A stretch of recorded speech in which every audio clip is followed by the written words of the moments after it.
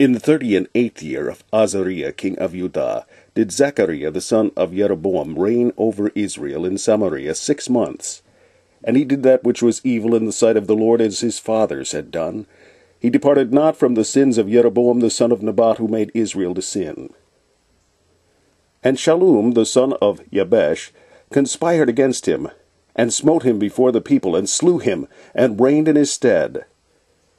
And the rest of the acts of Zachariah, behold, they are written in the book of the chronicles of the kings of Israel. This was the word of the Lord, which he spake unto Jehu, saying, Thy sons shall sit on the throne of Israel unto the 4th generation. And so it came to pass.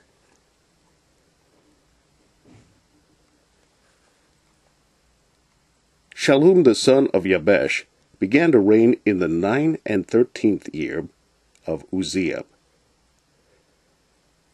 Shallum the son of Jabesh began to reign in the 9 and 30th year of Uzziah, king of Judah.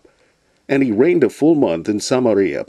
For Manahem, the son of Gadi, went up from Tirzah, and came to Samaria, and smote Shallum the son of Jabesh in Samaria, and slew him, and reigned in his stead. And the rest of the acts of Shallum, and his conspiracy which he made, behold, they are written in the book of the chronicles of the kings of Israel. And Menahem smote Tiphsah, and all that were therein, and the coasts thereof from Tirzah, because they opened not to him. Therefore he smote it, and all the women therein that were with child he ripped up.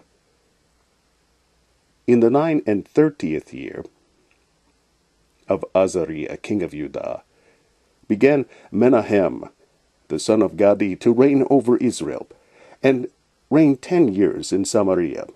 And he did that which was evil in the sight of the Lord. He departed not from all his days from the sins of Jeroboam, the son of Nebat, who made Israel to sin. He departed not all his days from the sins of Jeroboam, the son of Nebat, who made Israel to sin.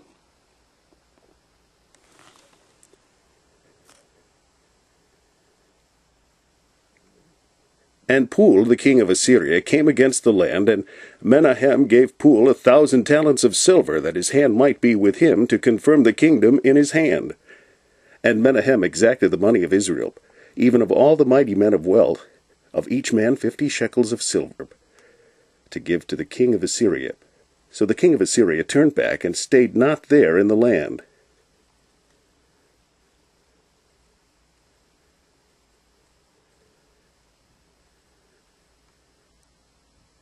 And the rest of the acts of Menahem, and all that he did, are they not written in the book of the chronicles of the kings of Israel?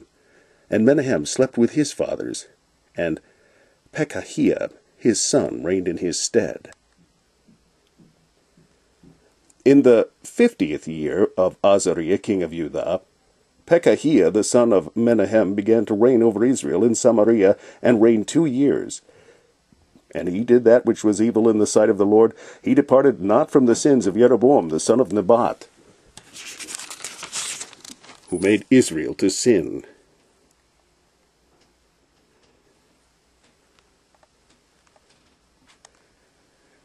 But Pekah the son of Remaliah, a captain of his, conspired against him, and smote him in Samaria, in the palace of the king's house, with Argob and Ariah, and with him 50 men of the Gileadites.